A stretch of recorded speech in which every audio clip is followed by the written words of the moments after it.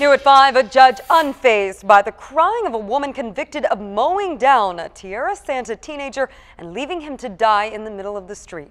10 News reporter Laura Acevedo shows us why the judge decided a tearful plea couldn't reduce the woman's maximum sentence.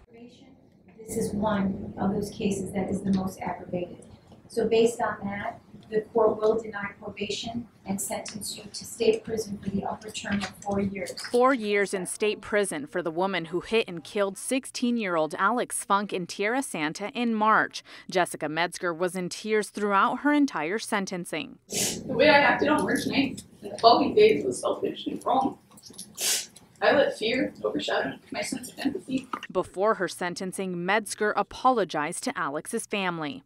I'm sorry for their loss, and I would spend the rest of my life in jail if it would bring your little boy back.